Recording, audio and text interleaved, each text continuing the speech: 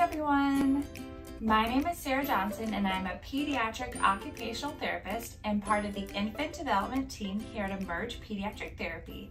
And I'm here today to talk to you about 3 different ways to use a Boppy Pillow. A Boppy Pillow is a very common item on a lot of people's baby registries. And while it can be very beneficial to support bottle and breastfeeding, there are actually ways that you can use your Boppy Pillow to support gross motor development. So today we're going to go over 3 of those ways to support your infant's achievement of gross motor milestones. The first position we are going to look at today is actually tummy time on the Boppy.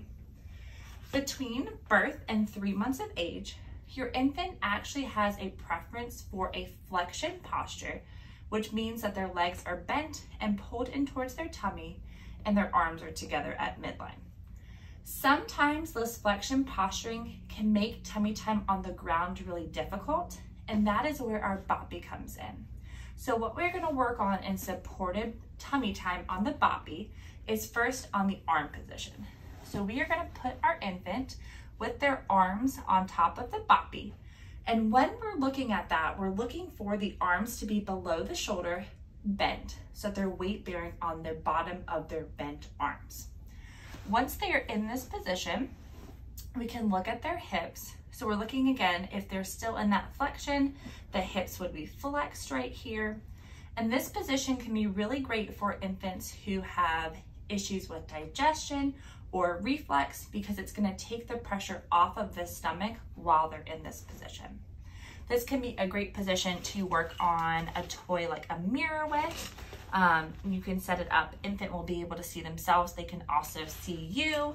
You can also work on toys that have light or music so that your infant can practice tracking different directions. You can also have a toy and work on visual tracking to both sides. So you can go over here in that way, and that will work on both the development of the visual system and the mobility of their neck.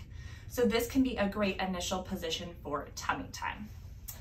While tummy time is super important, another really important position is actually side lying. So for side lying, what we're going to do with the Boppy is we are going to have the infant laying on their side, and the Boppy Pillow is more just to support them staying in this position.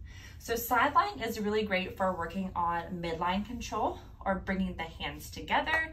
You can place a toy in front that infants can engage with, or something that they can work with both hands. Another thing about side lying is it is a precursor for rolling. So once your infant hasn't been in the side lying position, maybe they're done with that position for right now, you can actually take the Boppy Pillow out and see which direction they are more interested in rolling to, and you can actually roll them out of the side lying and practice one of those mini milestones. The important thing to remember with side lying is that you want to be doing it to both sides. So if one time they're laying on their left hand side, the next time you do it, you'll do it on the right hand side. And that's just to work on symmetry of movement to help with the achievement of those gross motor milestones. And finally, the last position we're going to talk about is actually quadruped, which is a fancy word for weight bearing on all 4 extremities. So when we're talking about quadruped, we're looking for infants to have equal weight bearing on both their arms and their legs, and to have their trunk straight in the middle. So we're looking for this position. The Boppy helps prevent the infant from sitting back on their legs, because oftentimes their arms can't reach forward, or going all the way forward.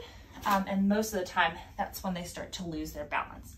So the Boppy in the middle provides the ability to keep equal weight bearing on both sides. It also gives the infants a little bit of stability if this is a new position for them, as they're often able to feel the Boppy below them, and as they get tired, they can just lower themselves down. So for this position, it is very similarly to how you set up tummy time for the infant, except this time they're going to be farther forward so that their arms can touch the ground. By this point, your infant's arms will have grown, so they will be able to reach the ground.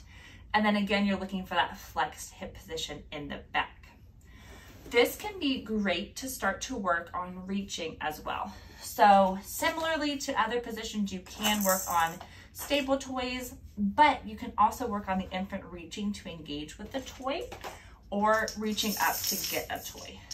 Reaching is going to work on a weight bearing on one arm while they're reaching with the other, and that weight shift is really important for crawling. Thank you so much for watching today. Hopefully this video gave you a couple different ways to use your Boppy Pillow. If you have any questions concerning your infant's development or need any help, please reach out and we'll be more than happy to answer them. Thanks so much.